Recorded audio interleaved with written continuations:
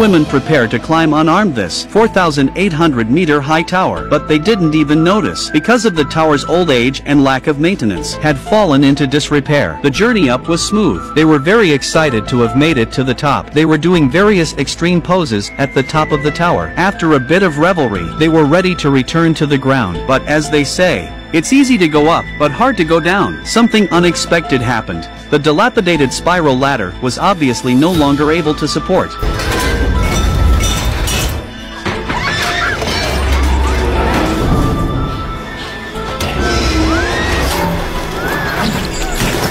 Luckily, Hunter grabbed the rope in time. That's how Becky saved her life. Through the remaining half of the spiral ladder, she climbed back to the top of the tower with great difficulty. The two of them were so focused on celebrating their survival, but they didn't realize how to get down.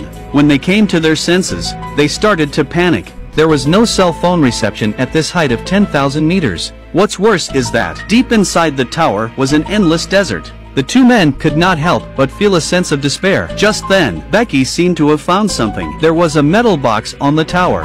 Inside was a telescope and a flare gun. This instantly gives the two men hope. Hunter took the telescope and looked around, and Becky then found another problem. Their packs had fallen on the radio. It was filled with water and food. Without water, they might not even wait for help. So they came up with a not-so-good idea. First, they tied the rope to the phone. Then Hunter climbed down half a spiral ladder, trying to use the phone to hang onto the backpack. Unfortunately, the rope was not long enough. They had no choice but to save their strength while using binoculars to try to find help. Perhaps it was a blessing from the heavens. A man and a dog appeared under the tower. Becky and Hunter shouted for help, but the people below were on the phone and could not hear them. Hunter saw the situation and hurriedly took off a pair of shoes and threw them down, but to no avail. Only the dog found it. As the dog and the man were about to turn around and leave, Becky also took off her shoes and threw them down.